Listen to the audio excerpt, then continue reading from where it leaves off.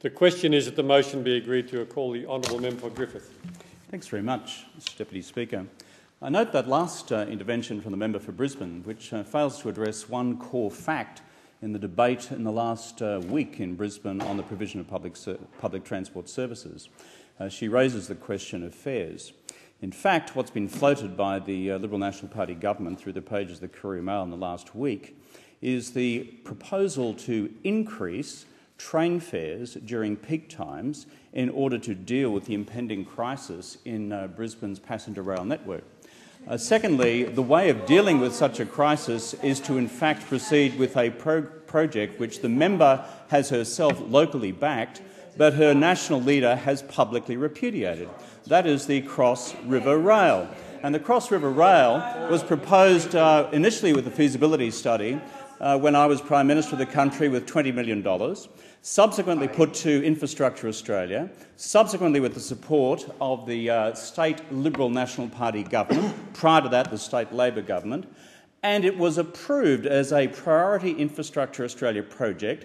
The state government asked for $715 million from the federal government.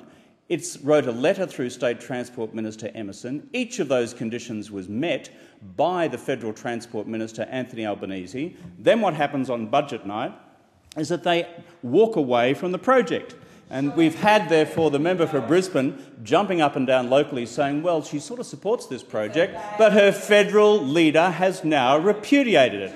And State Transport Minister Emerson has gone around the place saying, well, we'd kind of like this thing. I know I've written to the minister about it. I know I've asked for $715 million. I know I've promised to actually match it. But whoops, the national leader, Mr Abbott, has said we can't do this because we can't be seen to be politically cooperating with the federal Labor government.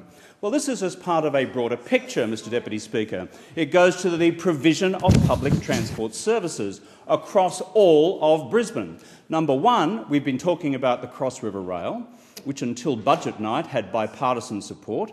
Number two, we're talking about local bus services, which the Liberal National Party government took a meat axe to in their statement as a government some months ago, until members such as those supporting this motion rose up as one in support of their local communities, and as a result the state Liberal National Party government ran 1 million miles, passed a $20 million hospital pass to the Liberal National Party Brisbane City Council and said, you find the savings, but please don't find those savings till after the federal election. There is absolutely no guarantee whatsoever that these bus routes will be preserved in the future once a certain electoral event occurs. But, Mr Deputy Speaker, this is part and parcel of a broader phenomenon that we see unfolding from the Liberal National Party in Brisbane in particular. We've had them rip the guts out of health services at our hospitals because of the cut by the state government of 4,000 plus health workers. That has affected. The member for Brisbane, are you on an intervention? Yes, Deputy Speaker. Look, I ask you to direct the member to the motion. We're not debating health services here today. The member for member for Brisbane. The member for Griffith has to call our public services, and one fully understands how the member for Brisbane, and for that matter the member for Ryan, will be intensely sensitive about the slashing of bus services across their side of Brisbane, given the enormous number of university students who rely upon those services, about whom ultimately, given the posture taken by the Liberal National Party government in Brisbane, they actually don't give a flying fig.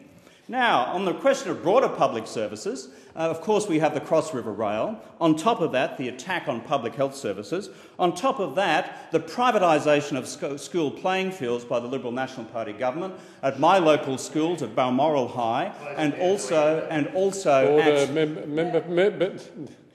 member for Brisbane, I'll handle this. The member for Griffiths, this is a motion moved by the member for Moreton. I'd bring him back to the motion before the chamber. And of course, Mr Deputy Speaker, as the honourable member for Brisbane, a little desperate to prevent the debate from proceeding on the slashing to public services, including bus services, by the Liberal National Party once they actually had their hands on the reins of government, also proposing school mergers or school closures, and also ripping up and disconnecting the national broadband I'll bring him back network. to the bill before the chamber. And therefore, on this question of bus services, could I say, Mr Deputy Speaker, that bus services, including those in my electorate, deserves Member for Speaker. Griffith resume his seat. The time has expired.